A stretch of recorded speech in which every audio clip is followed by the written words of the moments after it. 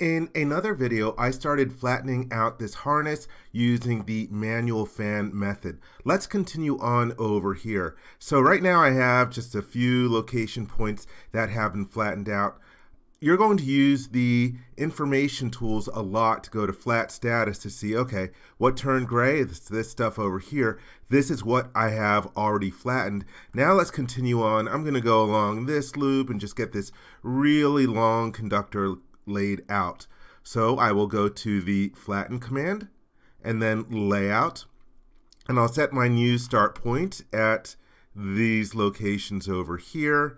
Here you can see the arrow showing it on the computer screen. It's automatically gone to manual fan, and now I could go right to this location point, but all the wires here go through these three locations. So I'm going to save myself a little bit of time and jump ahead to this one.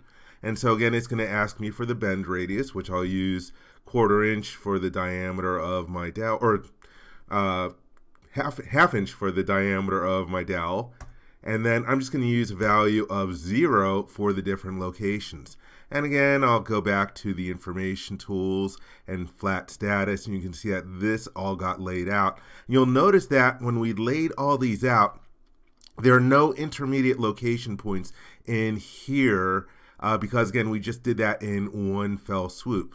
All right, let's go and advance our start point. I'm going to go set start point and then layout over here.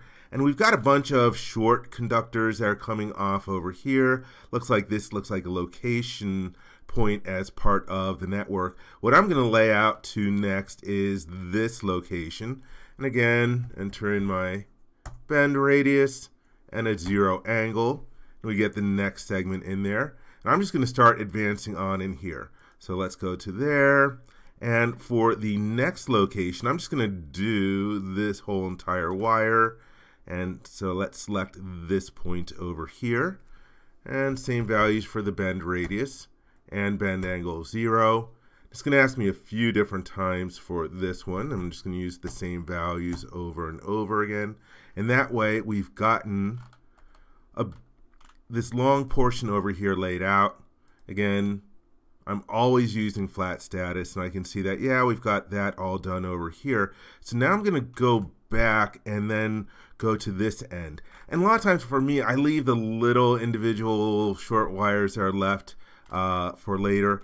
Actually, let me show you over here. Let's go and take care of some of the ones over here. So let's change set start point, change it to over here. And the next location that I'm going to lay out, let's get this one done. I'll select this one over here and ask me for the bend radius. I'll use 0.25. And then this time I'm going to use an angle. Instead of going straight, I want it to go up over here. And since the arrow is pointing this way, I sort of like try to remember this with the right hand rule, the direction that the angle goes. If I want it to go up here, I think I've got to enter in a negative value. And if I screw this up, hey, it doesn't matter. Later on, I can go to the move segment command or the modify command to correct it. So let me try an angle of, let's do negative 30. Oh, I got it wrong. Oh well. So that's fine for over there. Let's see if I want to correct that right now. I can hit done quit out of here and then modify. And those of you who are on Pro Engineer 2001 and earlier, this modify menu might be familiar to you because again, they really have not updated a lot of the core functions in Pro Harness in years. Let me change this here. If I want it going the other direction, minus 30. And you notice that the dimension changes color, but it doesn't update until you do the manual regeneration, regenerate automatic. Now we have it going the right direction. So now I can go back to flatten and then layout. And actually, I think I'm using the same start point. Let's make this as the start point over here. And I'll manually lay out to this location. And for the angle that I want here, let's see, I want to use a value, let's use the same bend radius, 0.25. And for the angle, I'm going to use a value of 90. There we go, I got that segment going out over there. And as long as I'm here, I might as well just lay out these individual wires. So again, let's do a manual fan. Oops, change the start point to advance it to the next location over here. And then I'll manual fan this one out. And for this one, let's have it go to, well, let's do minus 45. Oh, that's the bend radius. Let's enter in our 0.25 and the angle minus 45. And then let's do manual fan, the one in the middle. Let's do our bend radius 0.25 and a bend angle of 0. I'll have it go straight. And then do the last one out over here. 0.25 again, and this time I use 45 degrees. So there I have it over there. Later on, when I pull in the component that would be attached over here, I'll change these back so that they are nicely going into whatever connector that they are in. But for now, I'm just trying to get everything organized and out there and flattened. Let's now go to our harness command and flat status so I can see where we are.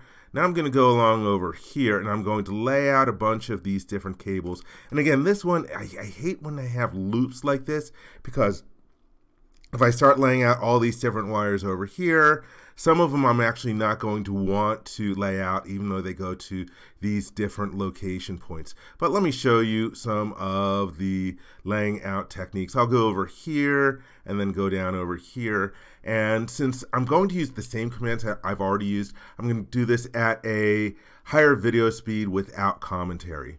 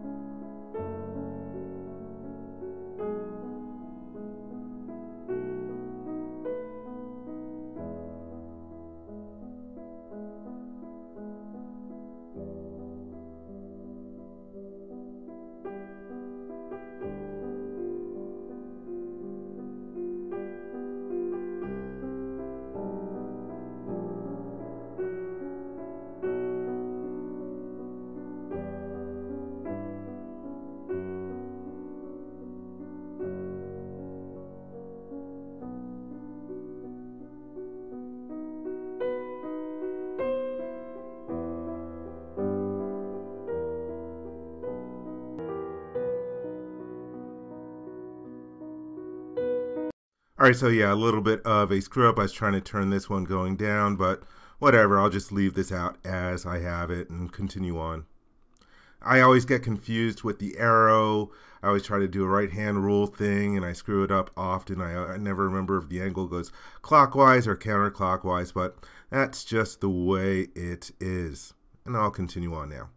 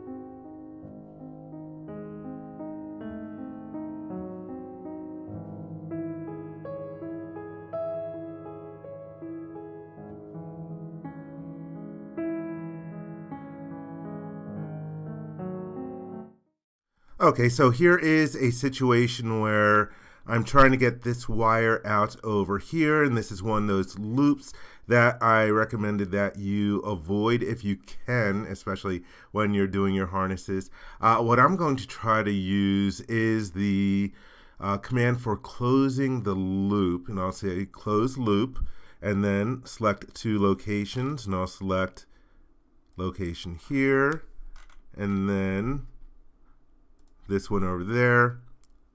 And so here you see that it put in this segment over here, and I can click OK out of there. And now let's go and do a little status.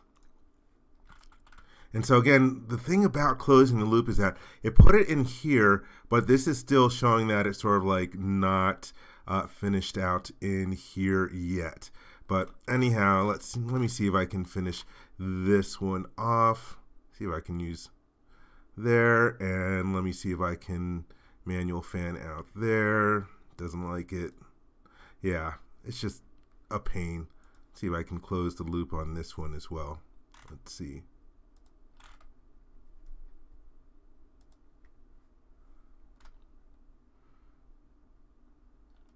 Yeah, having an issue with that one, but I will figure that one out later. Let's take a look at any other ones I want to show in here, because right now it's pretty much just continuing on with the process that I already showed for how we would end up doing this. You can see that there are a bunch of stragglers in here. So for example, if I wanted to take care of a bunch of the wires over here, I'll show that. Let's do layout, set start. See where I am over here, and then just lay out some of these ones over here. So let's have this one.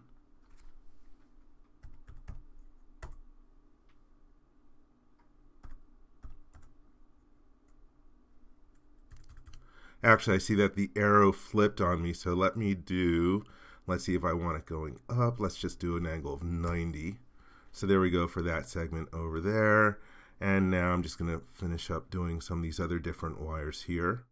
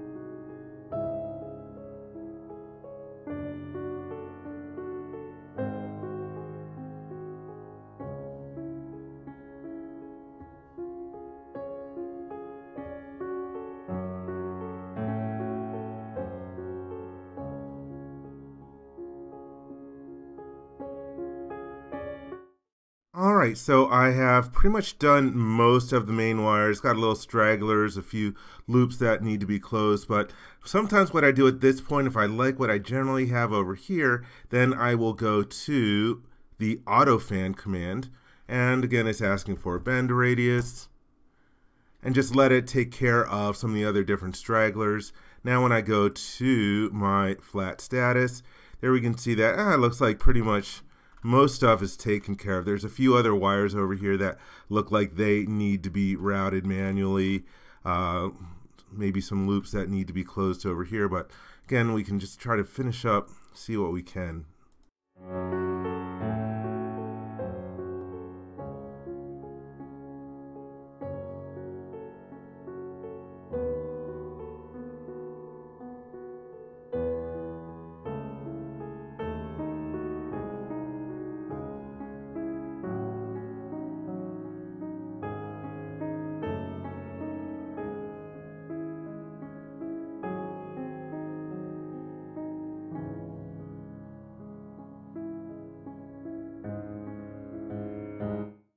So there you have it. There you get the general hang of the approach that I take.